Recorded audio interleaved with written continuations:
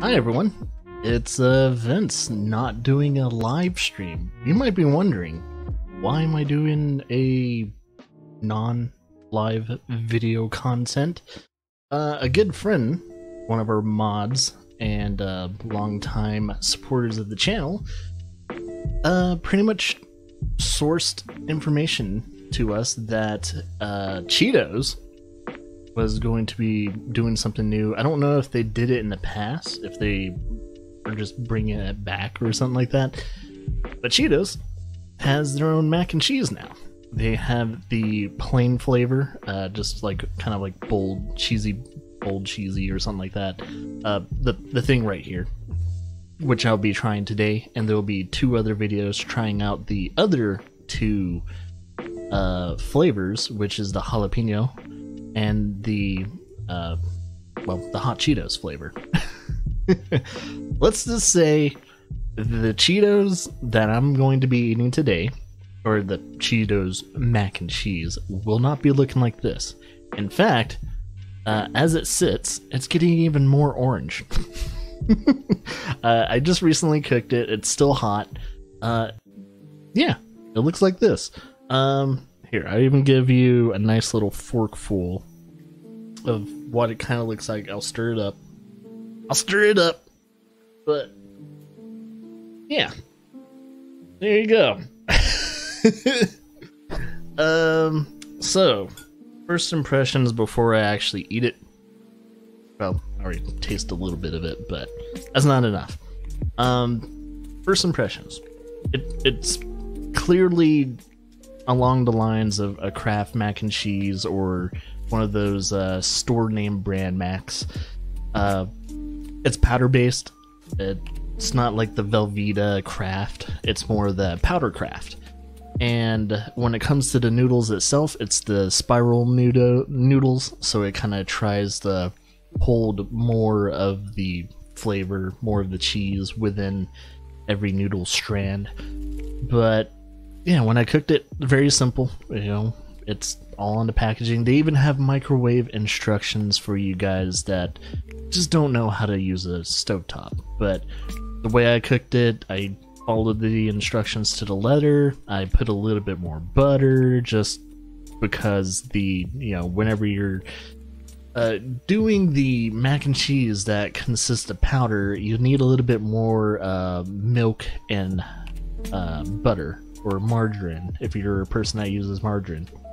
And it needed it because the actual powder started clumping up, so you need a little bit more butter and also keep it on the heat so you can break it up. So now that I successfully do it, let's taste it, and I'll let you guys know what I think of it. So I've never done one of these, so forgive me if I am not like review bra something like that, but here's my spoonful. It looks messy. It's definitely super fucking orange. It's really weird.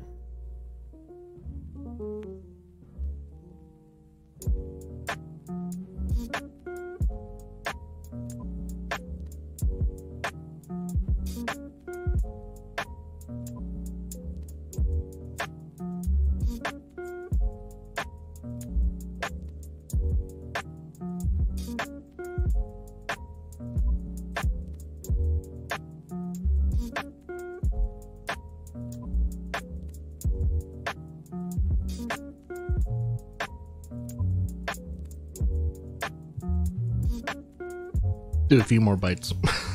just because I'm just trying to figure out how to long-term flavor effect, you know.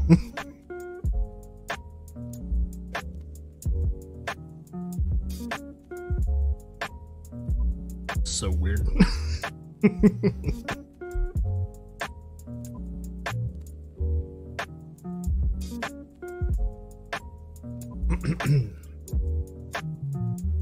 Water.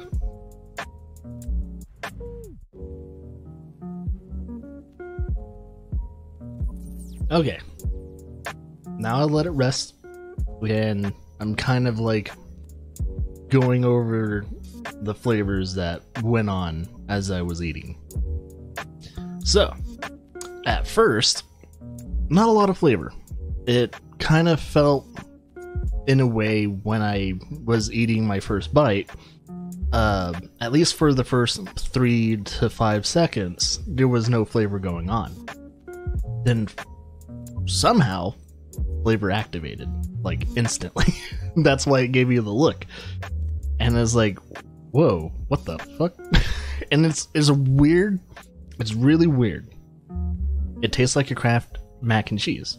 I don't know if they collaborated with Kraft, but it does, for the most part, have that Kraft mac and cheese, the powder Kraft mac and cheese taste to it, which is okay. It's no homemade or restaurant mac and cheese, but it's not bad.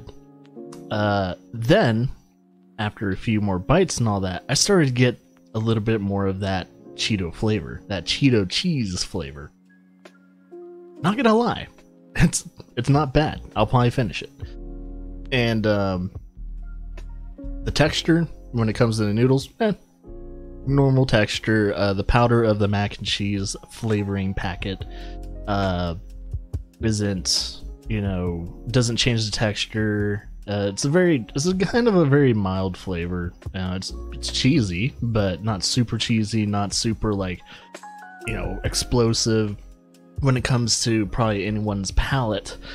But yeah, it's, if you like just simple mac and cheese like that, like Kraft mac and cheese, this is okay. This is passable. For the most part, though, I can't wait to get to the jalapeno. And the one that really just looks kind of scary to almost look at is the flaming hot mac and cheese.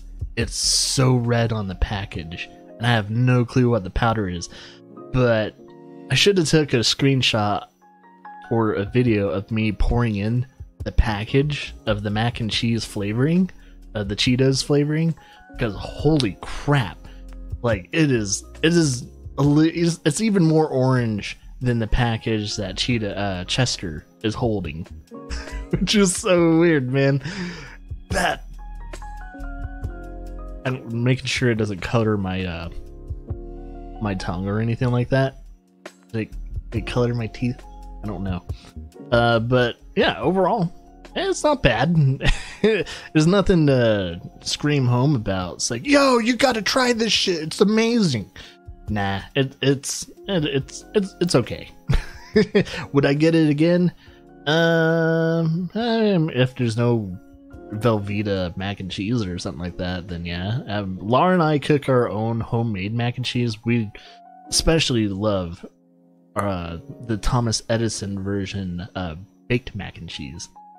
Or not Thomas Edison, Thomas Jefferson. Thomas Jefferson mac and, his style of mac and cheese where you bake it and there's this beautiful crust and all that. And when you go to mac and cheese like this, I'm very picky when it comes to mac and cheeses. Not a bad mac and cheese, it's just, would I buy it again? Maybe. That's all I'm gonna say is maybe. It's not bad, but it's not great. We will be trying the jalapeno one next, and then we will be trying the last but not least, what I think will be the craziest one, which is going to be the flaming hot Cheetos one. So I'll let you guys know, and yeah, as always, enjoy yourself.